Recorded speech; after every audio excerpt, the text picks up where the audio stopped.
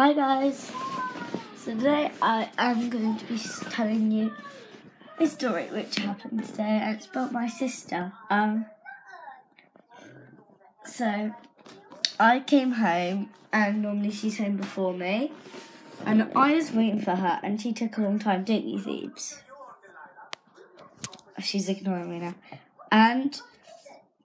And she came home and was like, so she came home and ran down through the front door, and she was like, I've just been on my own at the pet shop. I was like, well, that's stupid, isn't it?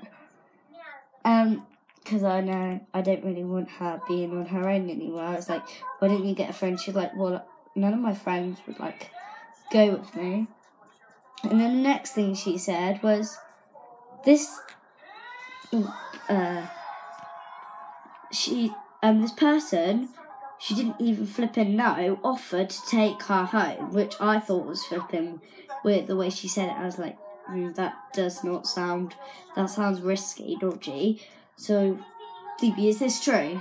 What? About that lady? Yeah. Okay, and yeah, it just sounds kind of strange, so just watch out, because she could have, if Phoebe would have said yes, then yeah. She said no thank you in a polite way and walked off, didn't you, Thebes? But I was really worried, and I'm so happy that she didn't see her, because it could have been an idiot. Apparently they had kids, but you never know, they could have been an idiot anyway, and she didn't know them.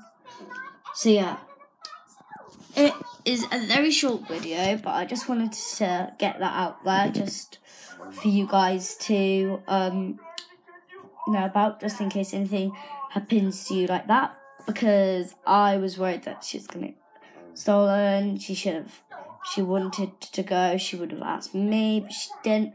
So yeah, just a little lesson, please don't go saying yes to anyone, even though they may look nice, it couldn't be, because she said they look friendly and nice, but you never know. So yeah, I hope you enjoy this video. Bye!